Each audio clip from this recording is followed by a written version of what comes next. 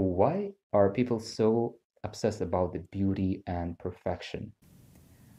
Oh, that's true. So a lot of people are obsessed about beauty, and I think one part is because of like a lot of K culture, and it's very widespread. A lot of people in the world watch about it, and there are certain because there are a lot of audience, people set like the beauty standards, especially in Korea, Hmm. having like double eyelids, big eyes, and then very Yeah. straight nose, and then yeah, I guess that's like a beauty standard, and a lot of Koreans want to fit in it. So a lot of students in middle school and high school they get double eyelid surgery, and yeah, it's sort of like a culture, but not everyone does it. But that's a big yeah, that's a big issue, and people can be very stressed about it sometimes. Mm.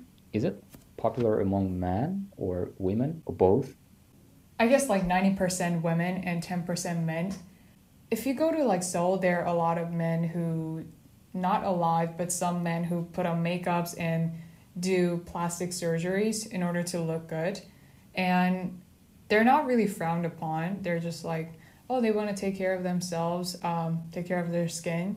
So, yeah, there's Hmm. like a minority of people, minority of men who do it there. And it's just part of the culture, I guess.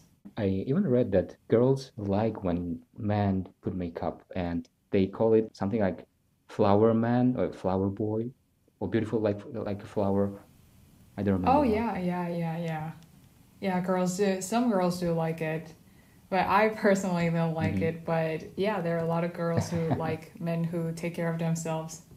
Okay, we have some questions and we just want to know that is that true or not. So we'll ask you, just say true or false, okay?